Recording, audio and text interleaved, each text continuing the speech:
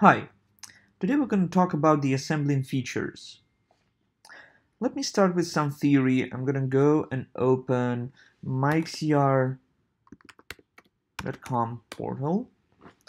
And here we're going to go and check the docs built-in presets. Takara Bio.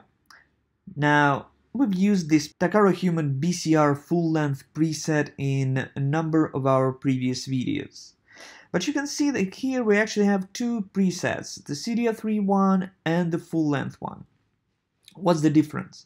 The difference is in the assembling feature. Assembling feature defines a clonotype.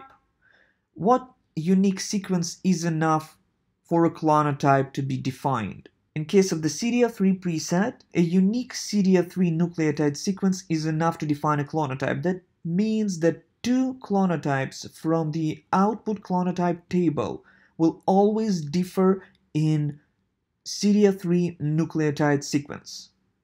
And that would also be its target sequence.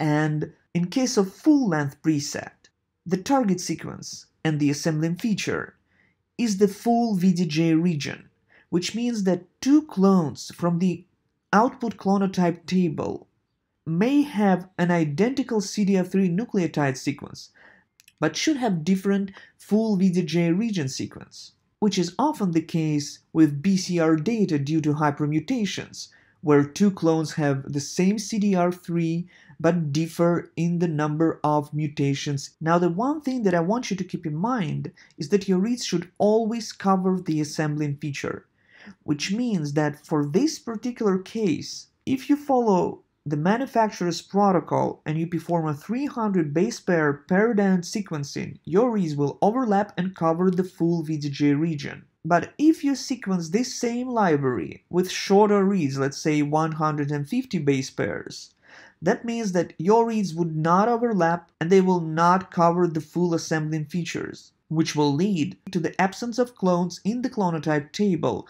due to the absence of the assembling feature. So if you sequence using shorter reads that do not cover the full assembling feature, you should use the CDR3 preset. And now let me close the window and I'm going to open the terminal. And I'm going to go to the directory where we have the raw data, the same that we used for previous videos. Here in the raw folder, we have raw FASTQ files. And right now we're going to take one pair of these FASTQ files and I'm going to process it 2 times using different presets, the CDR3 one and the full-length one, and then we will compare the outcome. So the first one, we're going to use the CDR3 preset, and let me just start by typing the path to the MiXCR.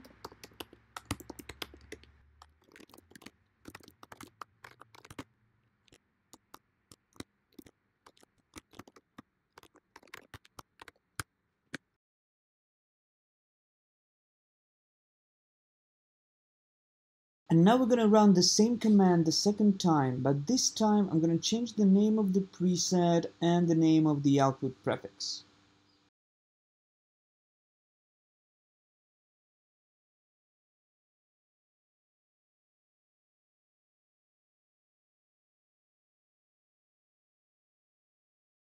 Now when the analysis is complete, we can look into the results folder, and here we see 2 sets of files for 2 different presets. And we're gonna start by opening the clonotype table for the heavy chain obtained with the full length preset.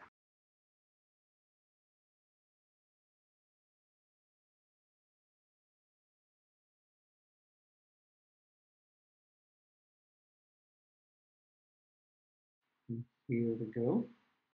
Type table, and in the previous video I've already told you how to read the table, and right now I'm gonna go and sort the table by the CDR3 nucleotide sequence so we can actually see some clones that have the same CDR3 nucleotide sequence but different target sequences.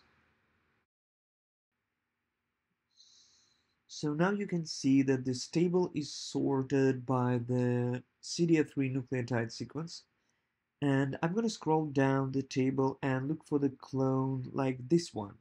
So we see that for this CDR3 nucleotide sequence, we have 3 different clones. They differ due to hypermutations somewhere in the VGJ region, but share the same identical CDR3 nucleotide sequence. Now, what I'm going to do, I'm going to open the other table, the one for the heavy chain obtained with CDR3 preset.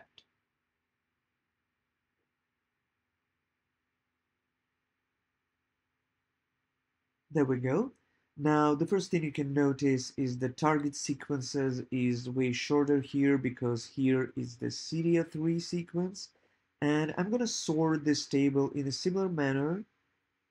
And I'm going to go and copy that CDR3 nucleotide sequence from the full-length table and look for it in the CDR3 preset table. There we go. So here you can see that in the CDR3 table, there is only one clone with this CDR3 nucleotide sequence, while in the full-length preset table, we have 3 clones that share the same identical CDR3 nucleotide sequence, and that is due to the presence of hypermutation somewhere in the VGJ region. And you can also notice that the sum of the UMIs from the full-length table equals the number of the UMIs from the CDR3 table, and the same goes for the number of reads. Now that is the difference in assembling clones by different features.